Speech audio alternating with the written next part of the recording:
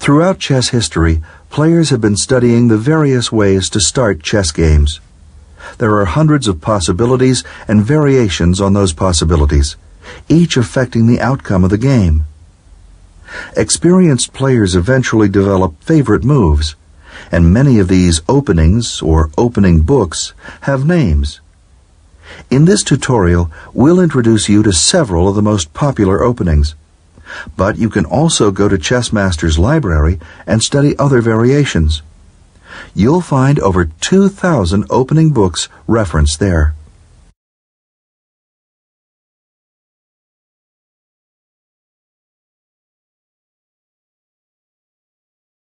When you use Chessmaster, if you look in the lower left corner of your screen, you'll find the name of the opening you're currently using.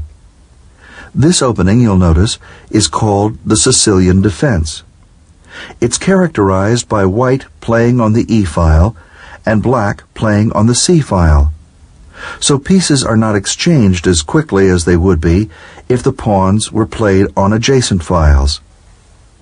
This is one of the oldest and most popular opening systems, and there are a number of continuing variations on it.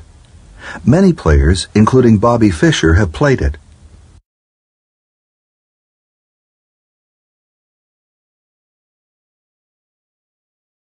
In contrast to the Sicilian is the French defense. The opening moves in the French are E4 and E6. The lack of open files in this position will result in fewer pieces being taken early in the game. This means it's considered to be a closed position.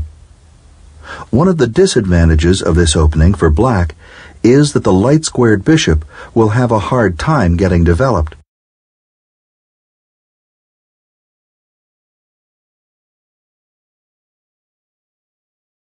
Another of the most popular openings is called the Ruy-Lopez, or Spanish. The moves of the Ruy-Lopez opening are E4, E5, Knight F3, attacking the pawn, Knight C6, defending the pawn, and Bishop B5, attacking the defender. Memorize the look of the board in this position, and you'll always be able to recognize the Ruy-Lopez opening.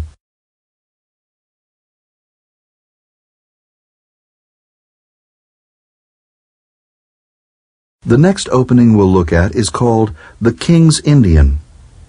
The moves of the King's Indian opening are D4, Knight F6, C4, G6, Knight C3, and Bishop G7. There are other variations of Indian defenses as well. They're usually characterized by the development of the bishop toward the side. When a bishop is placed on B2 or G2 for white, or B7 or G7 for black, it's called a fianchetto. Getting your bishop to one of these squares means it's poised to take advantage of the long diagonal.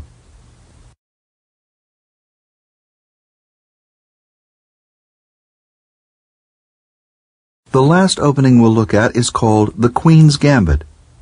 A gambit is an opening in which you plan to lose material in exchange for fast development of your pieces or control of the center.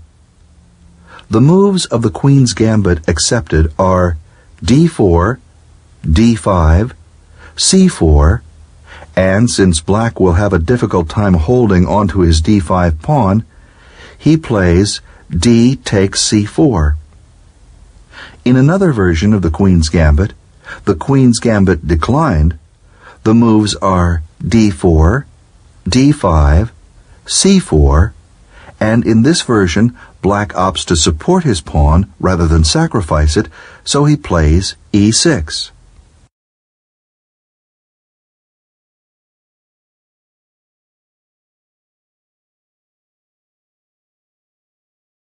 From which opening book is this board setup?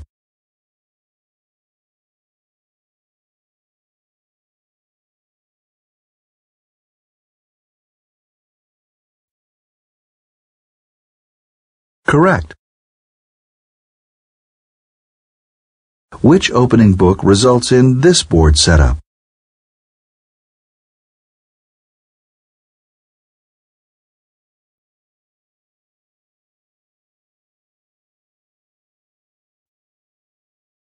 That's right. Which opening book results in this board setup?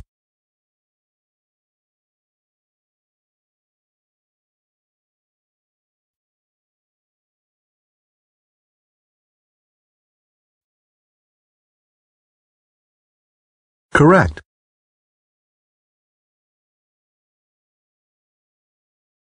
Which opening book results in this board setup?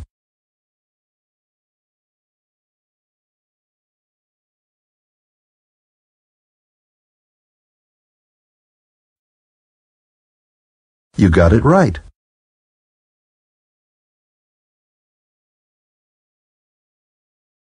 From which opening book is this board setup?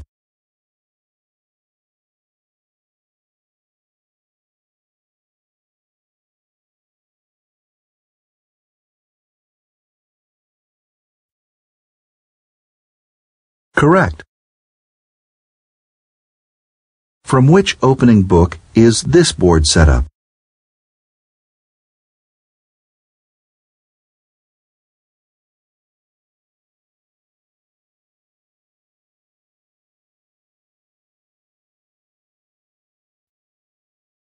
That's correct.